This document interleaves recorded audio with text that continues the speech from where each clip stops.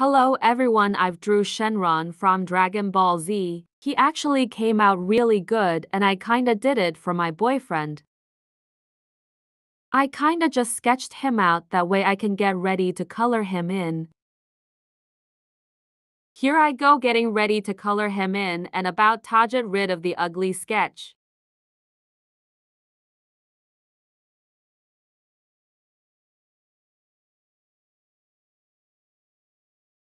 I used a photo as a reference that way I kinda get the color right. It's really easy to use a photo as a reference.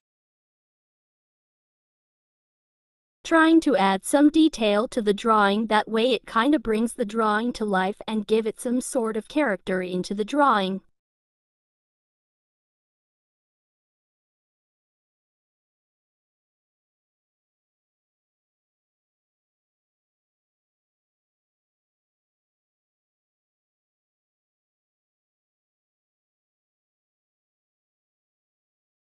And now it's finally finished. Please tell me what you think.